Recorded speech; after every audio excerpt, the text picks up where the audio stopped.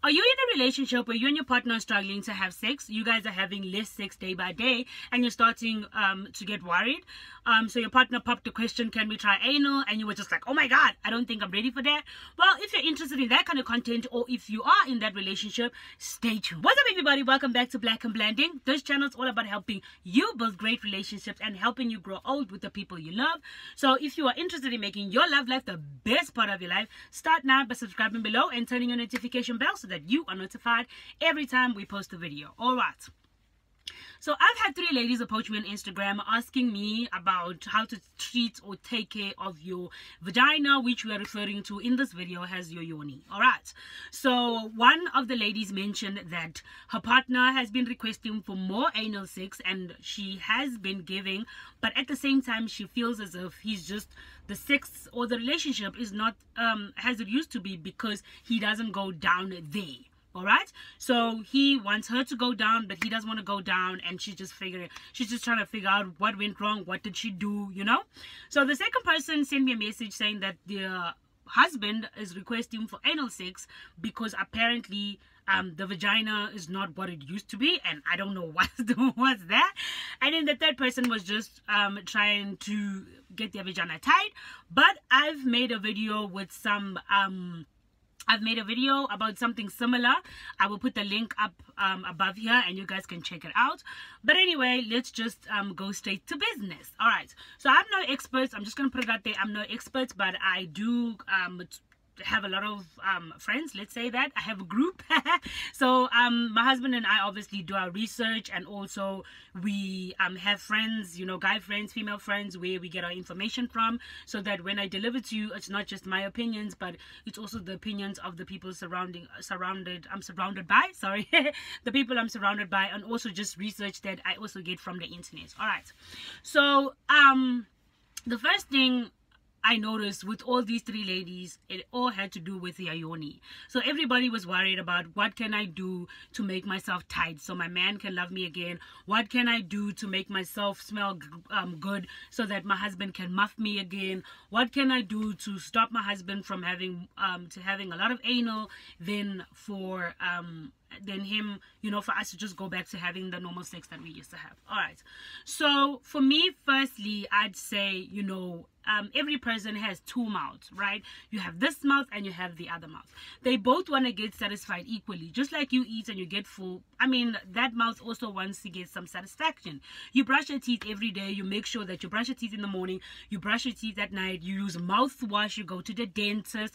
So the question is, what are you doing for your second mouth? How are you taking care of that mouth? All right, so people say, oh, eat beetroot, not beetroot, sorry, eat pineapples. Pineapples make your vagina smell nice, or this or that or that. There's a whole lot of things that you can do, but for me personally, I just prefer cold water and soap. Just wash your vagina daily with cold water and soap. And if you do want your vagina to kind of have like I don't know how to describe it, maybe moist or get a little tight, because your vagina, I don't think your vagina can actually go back to being a virgin, but you can just sit in cold water.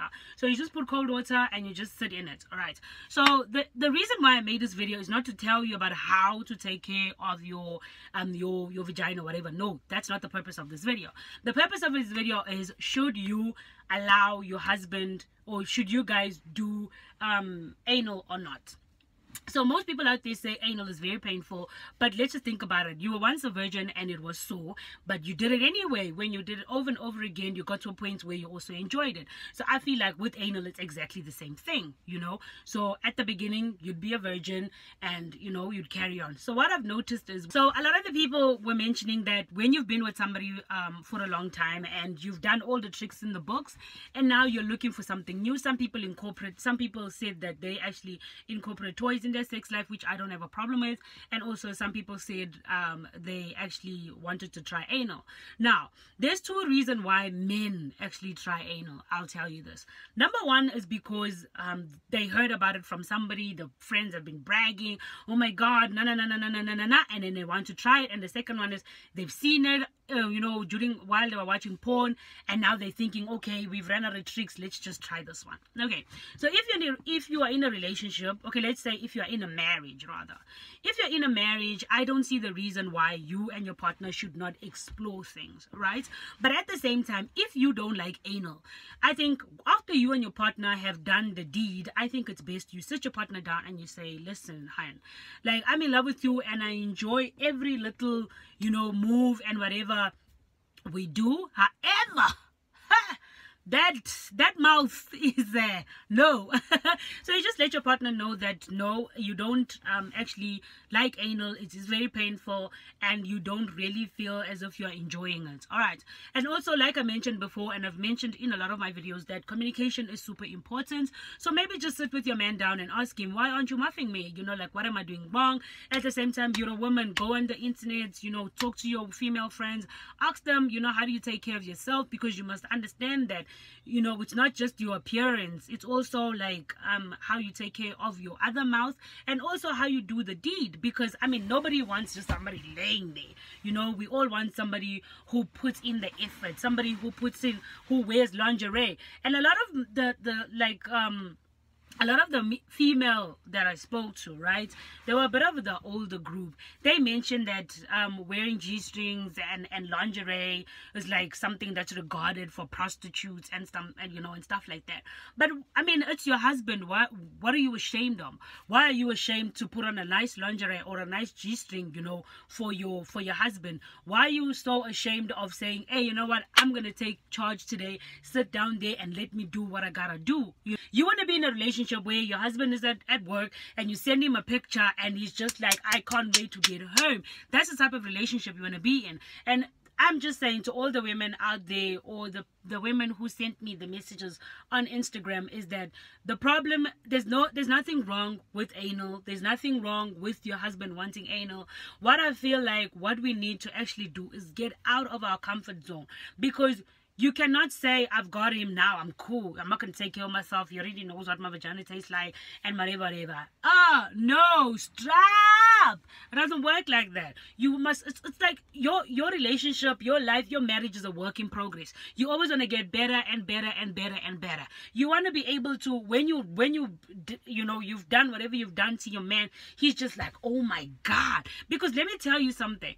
When you're not doing something, there's somebody out there. You know, there are people who have dated 50 million. You know, they've slept with thousands of men. But when that person puts you there and rides the hell out of you, I'm telling you, you'd literally insult your parents. You'd insult your father, because that's just how good it is. So what I want women out there, married women actually out there, to do is get out of your comfort zone. Give your man what he wants and let him know how you want it. You understand? I'm not saying that it's a woman giving men and men not giving. No, the reason why I'm actually making this video is because women came to me. It was not men. If it was men, it would have been my husband sitting here and letting you guys, you know, giving you guys this advice.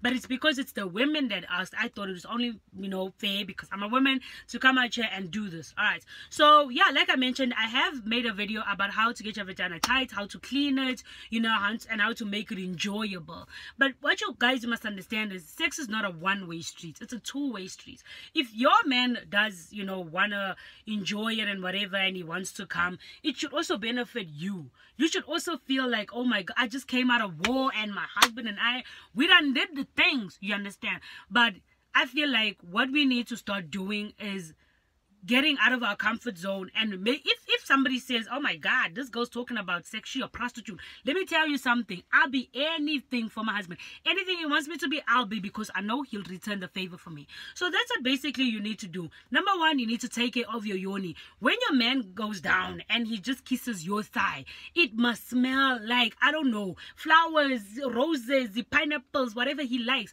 It must smell like that. And obviously it won't smell like that. It will smell like a normal yoni, but I'm just saying that freshness or whatever will make him to wanna, you know, take charge and also just do Matthew or do whatever.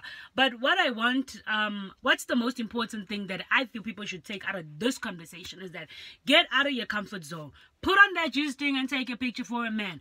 Ride your husband. Go on top of him and ride him like a horse. You understand? Take charge. Let him know that the woman he married is the same woman he got now. Don't let go and be like, I got kids. I got a time for this. I've been cooking and cleaning tits. Let me tell you something. Let me tell you something. If you don't do it, somebody else will do it. And if your man comes and says, hey, you know what? He brings up a new style. Don't just cut him off. Nah, I don't want to try to. Try it out. Nobody ever died from trying out anything. You understand? You married this man. He's seen you, you know, he's seen you from head to toe with the weave, without a weave, without makeup, with makeup. He's seen all the scars on your face and he stayed.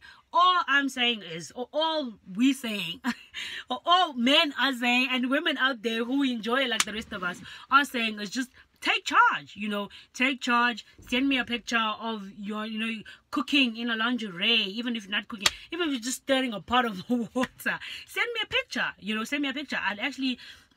I'm telling you, your man will be there. He'd be number one. He'd literally be flying, you know, from work to get to your house. Well, thank you so much for tuning in to Black and Blending. That's all we have for today.